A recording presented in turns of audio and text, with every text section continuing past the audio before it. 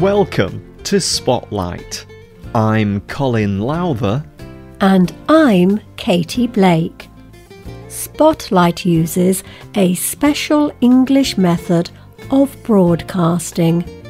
It is easier for people to understand no matter where in the world they live.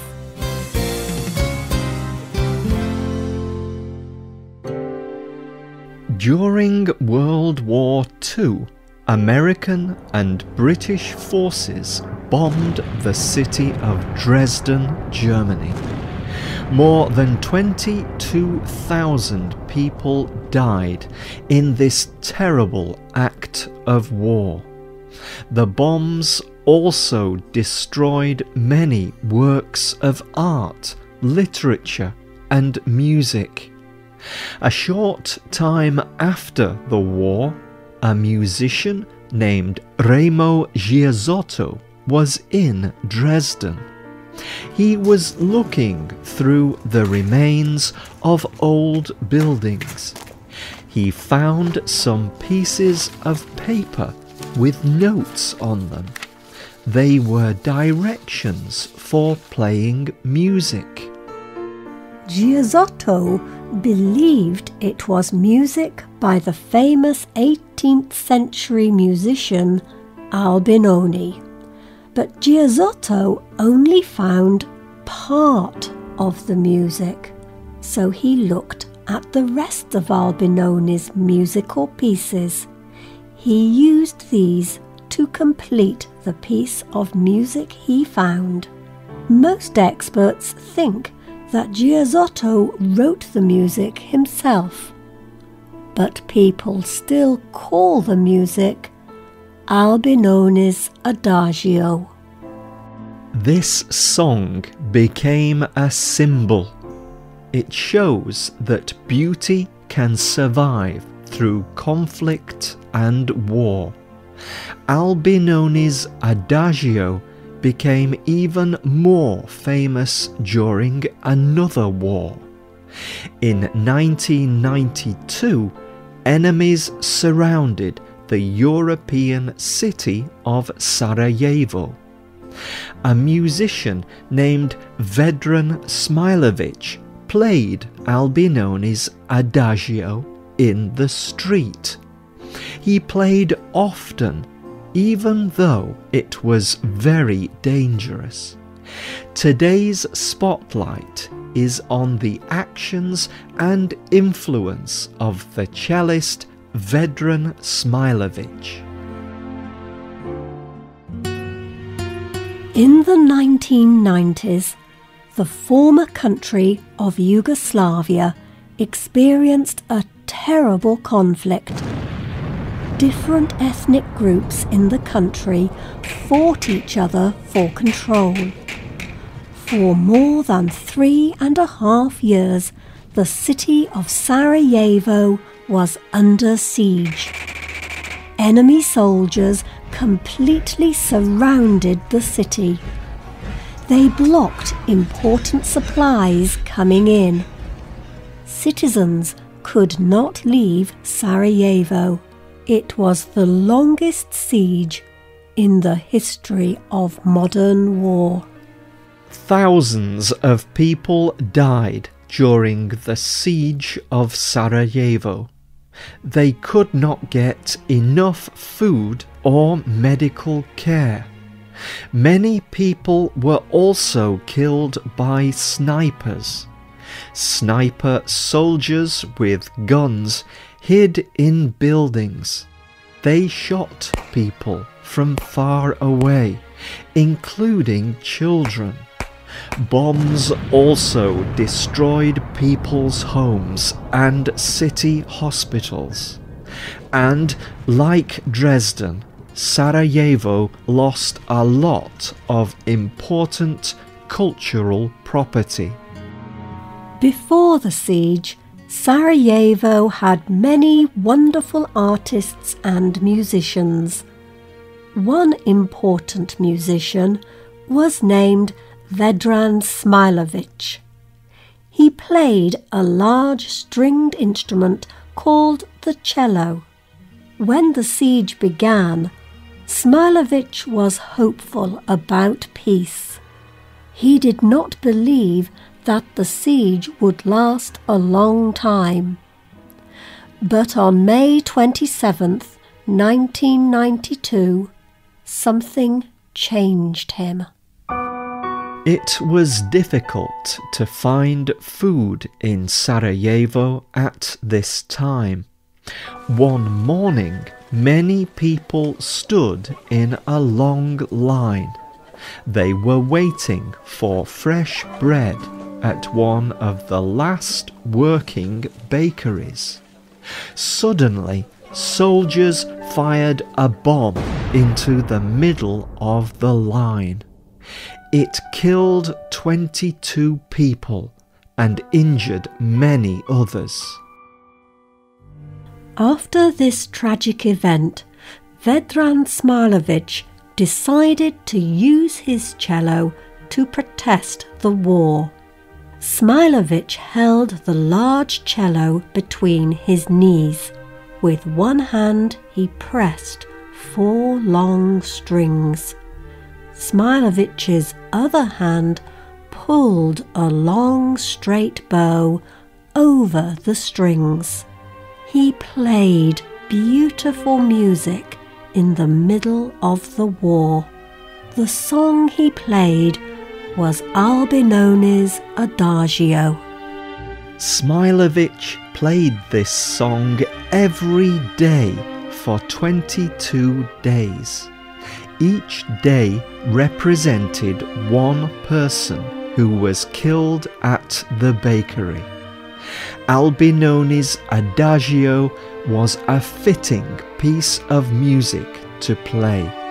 The history of the song was like Smilovich's act. It presented something beautiful in the middle of death and destruction. It was a song of hope. Every day, Smilovich chose a different place to play. He played in the middle of a street, or in a ruined home, or a bombed building. He even dressed up in a formal suit. This was the same suit that he used to wear to play for famous people. Smilovich talked to a BBC reporter, Malcolm Brabant. He told Brabant that he wanted to make the world remember these people. I play for the dead people. They are my friends. It is in my city, in my street. It is in my country.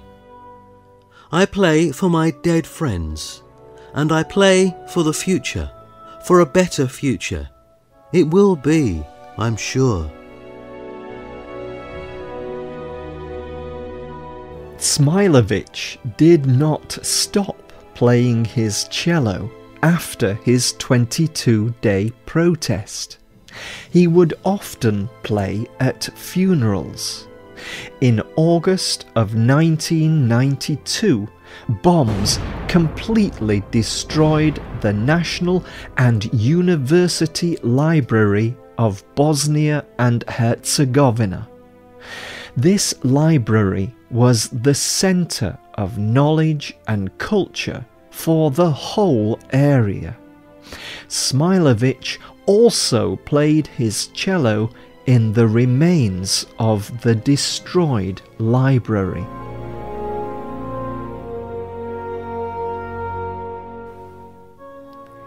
In 1993, Smilovich escaped from Sarajevo, but his courage gave many people hope. David Wilde is an English musician. He wrote a song for the cello called Cellist of Sarajevo. The song was about Smilovich. In 1994, the world-famous cellist Yo-Yo Ma performed this song.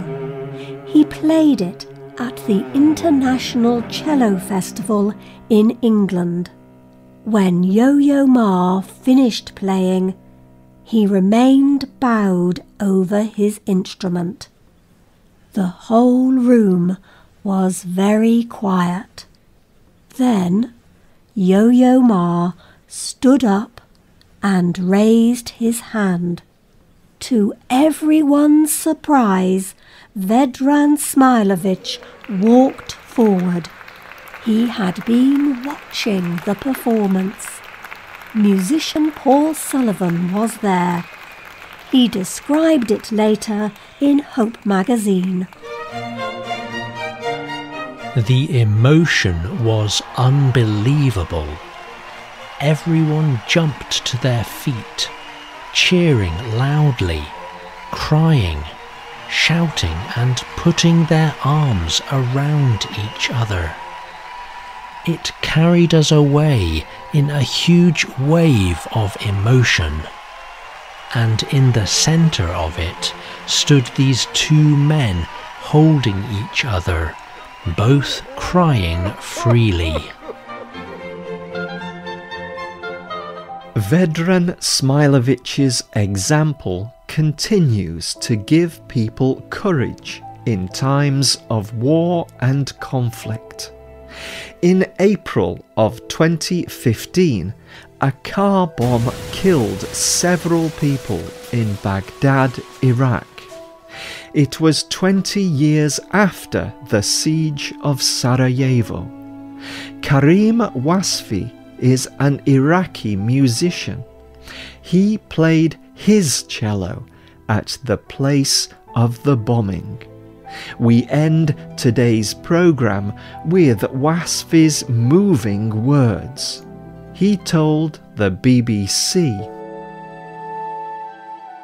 "I want to bring beauty in the life of Iraq now.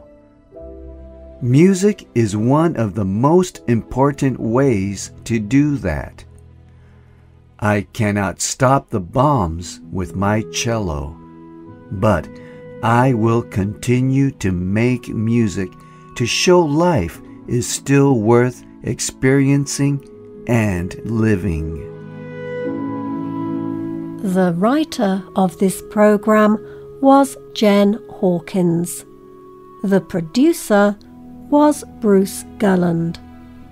The voices you heard were from the United States and the United Kingdom. All quotes were adapted for this programme and voiced by Spotlight. You can listen to this programme again and read it on the internet at www.radioenglish.net. This programme is called Music in War. Tell us what you think about today's programme.